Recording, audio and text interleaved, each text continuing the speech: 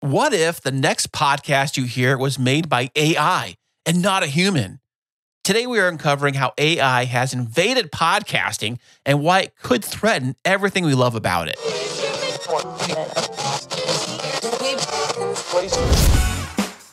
Sound matters.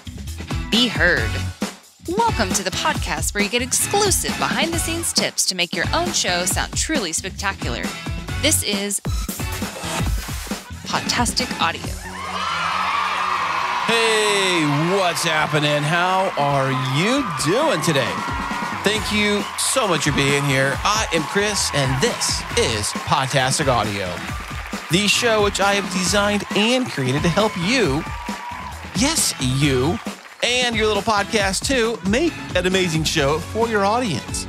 And one amazing tool to help you make that happen is Riverside.fm.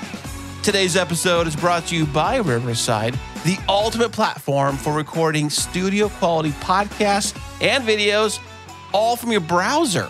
And the best part, you can try it right now for free. Riverside's newest feature, making creating content easier than ever with multi-track editing. You can adjust individual audio and video tracks, cut out all the crosstalk, and add background images seamlessly.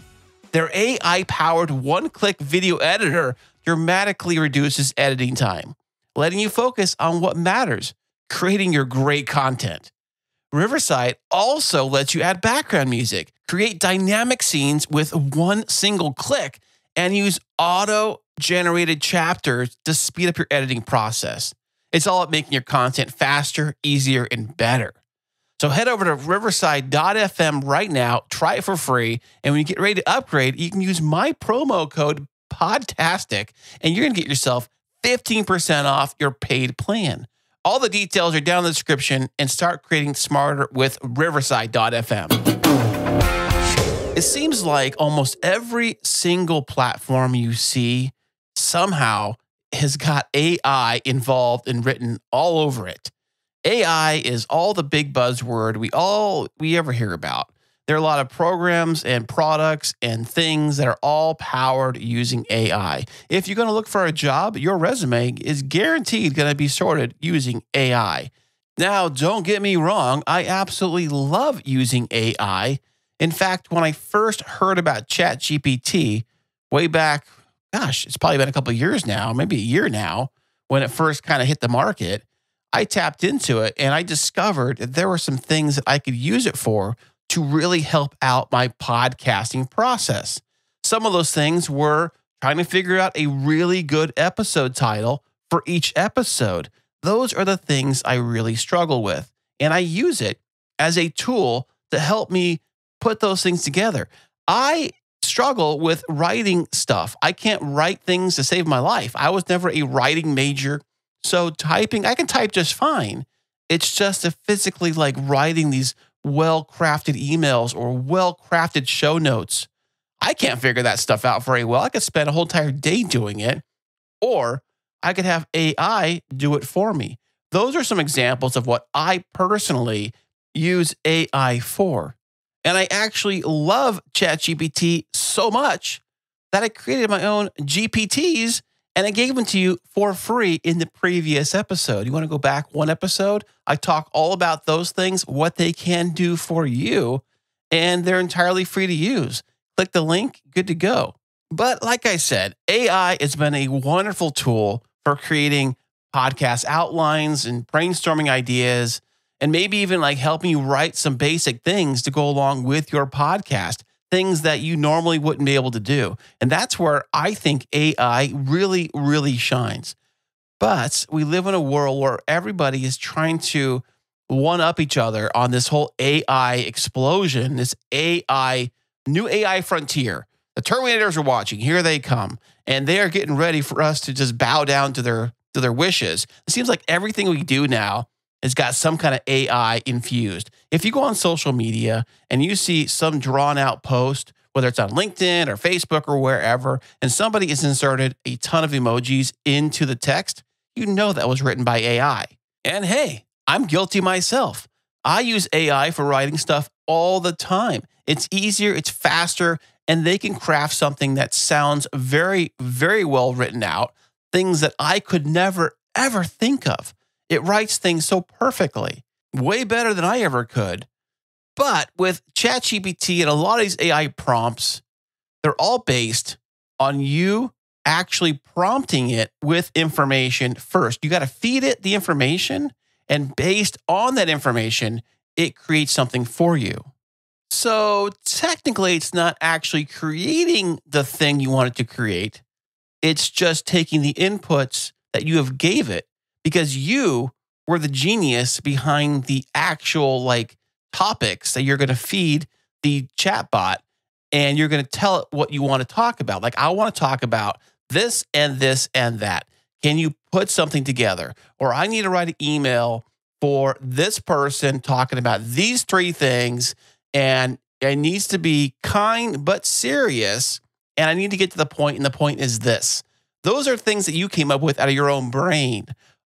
ChatGPT is only going to just take those things you gave it and create something that's well written, that's something that I could never, ever write.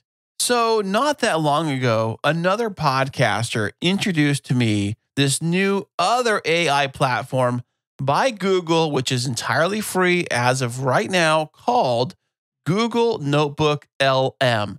And since it's free, and since it's similar to all the other AI chat things out there, I was like, you know what? I'm going to give this thing a try and see what can it do compared to the current chat platforms I already use. Because what I really use AI for is to take my finished MP3 audio file, convert it into a text file, and then get that thing thrown into some chatbot that can figure out the best titles, the best description, show notes, timestamps, all your basic stuff that goes with creating a podcast, all the written content that goes with your actual podcast. That's what I use the chatbots for, and that is what I use AI for to create the podcast. So when I heard about the Google Notebook LM being very similar to the platforms I already use, I figured, why not give this thing a try?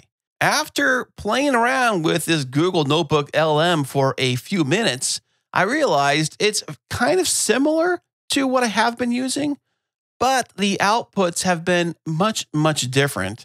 And I've also noticed what it really does is it will take any form of content, say written text, a website, a link to a YouTube video that can be transcribed. So it can't be a YouTube video with music and background, which was kind of funny because a lot of my earlier YouTube videos that I've liked to create for the other channel have been vacation videos with merely soundtrack music embedded throughout the video, not a lot of dialogue. It wouldn't take those. So it only takes video that have pretty much like a transcript, like a talking head, like video, kind of video. It'll take that. It'll take anything from like a website, like you take your whole entire website, drop it in there, and it will basically give you an overview, a summary of what the thing was you gave it, what it was about, key points that were involved. Basically, it's almost as if it creates a book report for your book or your thing you fed it, which I can see can come in handy if you have this very long text document, say an essay or a book or something along those lines, or maybe a really long YouTube seminar video. You drop it in there and you say, I want to know the key points from this lecture. And Google Notebook LM will provide you those key talking points right there and tell you where they pulled them from, all right there. Now, let you know that this Google Notebook LM is in the experimental phase right now. It is free to use with anybody who has a Google Gmail account. You can set it up for free, start playing around with it right now for free. But like with anything Google creates, they could, kill it and get rid of it at any moment. We don't know. So there's that. But when I was playing around with it some more, I discovered probably the craziest thing that Google Notebook LM can do. And it is opening the eyes of all the podcasters out in the podcasting community. Everybody's up in arms because this Google AI Notebook LM can create fake podcasts. And what I mean by fake podcasts, I'm talking a podcast that sounds like two people are having a regular podcast banter going back and forth, discussing whatever content you feed it. And it sounds, well, it sounds pretty good. And with any of these kind of tools, we open the dangers of not being too authentic at all and creating a flood of all of these fake AI-generated podcasts. Actually, right now, as I record this, ListenNotes has been really pissed off that all of these fake podcasts have flooded their system, that they went after them. They designed a tool that will actually hunt down and remove an AI-generated podcast, especially ones that were created using Google's Notebook LM. And they have hunted them down, and they have flagged them, and they put an entire list together. So as of right now, that list sits at over 1,200 different podcasts. 1,200 different fake podcasts that have been created and put together and have actually been out there using this Google Notebook LM. Now, the Google Notebook LM podcast, it's kind of funny because it's a male and a female with the same voices, and every single Google LM podcast that you will ever hear will be using the exact same people. Google's LM notebook thing does not let you choose different voices. It's already set. It's preset. And in fact, when you give it the information, you do not have a choice on what it says about your information. It creates the podcast all by itself, completely generated by AI. So if you decide to just drop in whatever you want in there, whether it's a YouTube video, some fake text you had AI write you in the first place, you can put it into Google Notebook LM, and it will spit out an entire podcast episode with two co-hosts. These co-hosts, they don't have any names, but once you hear them, you'll recognize their voices over and over again, especially with all of these, 1,200 now fake podcasts. By the time this episode goes live, it could be 2,000 podcasts that are out there using this very same tool. So to tell you, or should I say, show you what I'm talking about, I ran some of my stuff right through this chatbot new podcast creating machine at Google. And the first audio clip I have is the podcast discussing what I've said in a YouTube video talking about my podcasting journey. Check this out. By 2019, he had spent a good decade as a dedicated listener, basically watching podcasting evolve right in front of him. He was more than ready to throw his own hat in the ring. But how did he even begin? It seems like a huge jump, going from listener to creator. It is. At first, Chris thought it'd be as simple as copying those radio shows he loved. Get some basic equipment, have some fun, don't overthink it, the classic approach. You just jump in and figure it out along the way, right? Yeah. Sometimes that's the best way to start. Exactly. And that's what he did. Little did he know that 2020 would, shake things up a bit, both for the podcasting world and his own journey. Yes, 2020, the year that changed, everything. And that includes podcasting. Suddenly everyone's stuck at home, desperate for some connection, and boom, the podcasting boom begins. Now, if I didn't tell you that was AI, it would be very hard for somebody, the average person, to say that's not AI. That sounds like a regular podcast. It sounds pretty real. So then I had them look over my Podtastic Audio website, which you can find at podtasticaudio.com, and this is what they had to say about that. One thing I noticed, too, is that they had a ton of great listener reviews. They do, yeah. Which, just goes to show that people are really finding value in what they're doing. For sure. And it's not just about the technical stuff either. What else? They talk about audience growth, monetization, the whole 9 yards. Really is the A to Z. It is, yeah. It really feels like they're saying, hey, we're indie podcasters too, and we want to help you succeed. Yeah, absolutely. So if you had to pick one big takeaway from all of the stuff that they're talking about on Podtastic Audio, what would you say it is? For me, it's that creating a great podcast is less about fancy equipment and more about passion. Now, some of the things that everybody is talking about when it comes to these fake AI-generated podcasts is that they have no personality. They have no emotion. They have no, you cannot connect as an individual to the actual podcast. Maybe you can if you didn't know that these were actually fake AI created creations, just pulled out of thin air. These people do not exist. They are not real. They're completely fabricated out of an AI computer or however it works. Listen, I don't work for Google. I'm not a genius when it comes to AI or software or creating any kind of code. I don't know any of that stuff. But I can tell you this much. These AI created podcasts, they actually lack their emotional depth and the potential to maybe, mislead listeners if you think they're actually real and you connect with them. Maybe even fall in love with them. That'd be crazy if that actually happened. So just for funsies, I decided to take the ListenNotes actual article that described the dangers of all of the AI robotic, fake podcasts that have flooded their system. So I took that article, dropped it into Google Notebook LM to have the fake podcast make a podcast about their fake podcast and to see what it actually said. So check this out.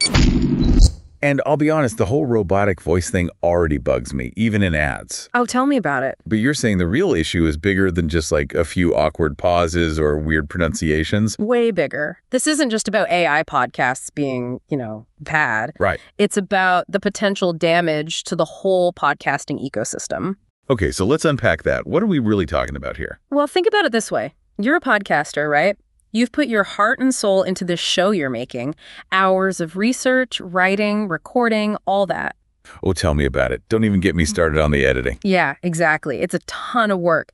And then your show, the one you poured yourself into, it basically gets buried under a mountain of AI-generated stuff. Stuff that probably took, an afternoon to make? So, like the Mr. Fake Podcaster himself said, there will be a giant flood of all these fake shows hit the market. So how do you make sure your show truly stands out? Well, I guess it goes back to the basics.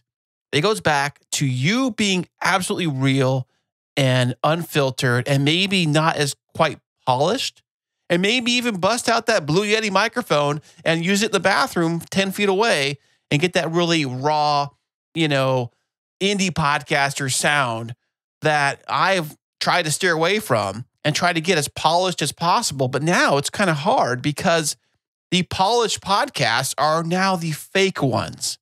So how do you stand apart from the fake shows that are out there?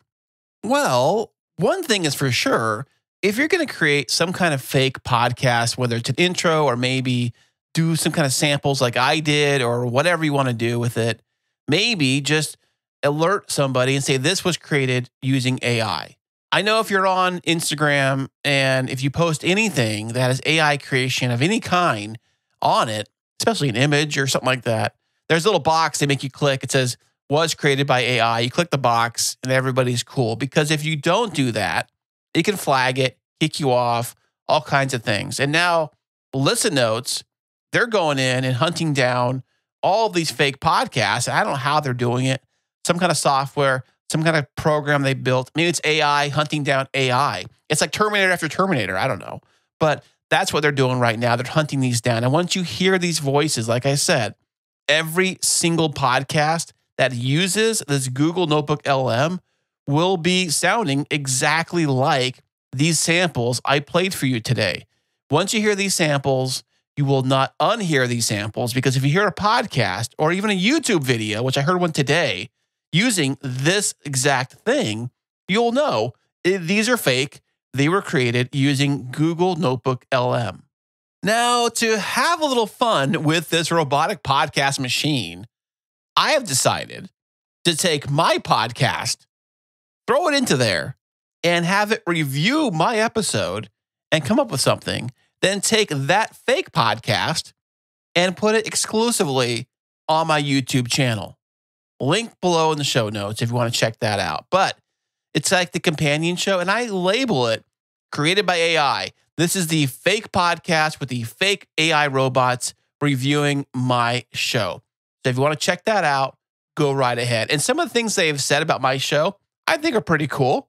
I mean, who doesn't like a cool hype squad for your podcast? It's like having a special marketing podcast for your actual podcast.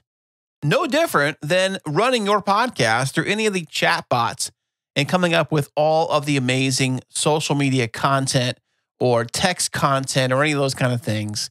It's just in an audio format with people that kind of sound like they're real, but they're really not. Is this the future of marketing? Having a fake podcast, like review your product and actually create the podcast based on your own thing, like an actual commercial?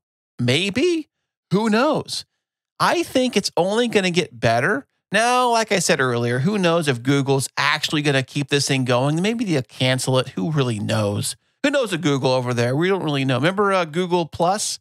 Yeah, what happened to that? It's supposed to be the Facebook killer. Yeah, that died. Anyways, I think the fake Google Notebook LM podcast machine is pretty cool, but there are some problems. Like I said earlier, people will flood the market and try to get revenue and ad spots with their fake podcasts. And what happens is that our regular podcasts become just buried into the void of all the other fake podcasts out there. And thank you to ListenNotes being able to like filter these things out and hunt down all these fake podcasts that are out there. And I think as time goes on, as you start to hear these particular voices on other different shows, so you click on a new podcast, you check it out, and you immediately hear those two voices, the AI podcasts, I would think lots of people will probably turn off those shows and not listen to another episode. I think at first they might get a few clicks, but once people realize that these are all fake and they're just fake shows, that they actually cannot connect with the hosts. The hosts are fake. You cannot connect with them on a personal level. There's probably somebody actually, behind the scenes doing it all. Yeah, I get all that. But as a listener, you cannot connect with a fake robot. I've always said that audio podcasting especially is a very intimate, it's a very personal, it's a very one-on-one connection between you, the host, and the listener. You are right there in their brain.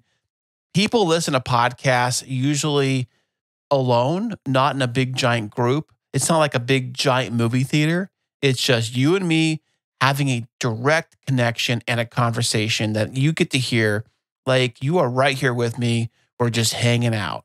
The fake podcasts, although they sound very polished and they're very quick, the banter is very quick. That's one thing I've always noticed with these things. They finish each other's sentences so quickly. The very first time I actually heard it, I thought it was a regular podcast that somebody like over edited. They went super choppy on the editing and they made things super quick because nobody actually talks that way when they're actually bantering back and forth. Some of them do, like some of those like morning radio shows that are super polished and super quick and super like, bells and whistles and the morning zoo format. Some of those are like that, but that usually only lasts a few minutes.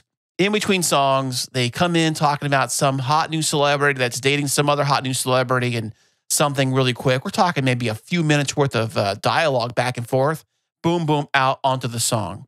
But to continue that for an entire podcast and to be so quick in the way they were talking, and they never, ever go off topic. And one key giveaway with this whole Google LM podcast machine is that they always go into something that they like to call a deep dive. If they start off with, we're going on a deep dive, this is a deep dive, my goodness. Hey, Google, if you're listening, because I know you are, please get rid of that deep dive jargon. And also, if you could, pretty please, give us options on our podcast robot host. If we can choose like a different type of voice or personality, then you can really mix things up and get really crazy.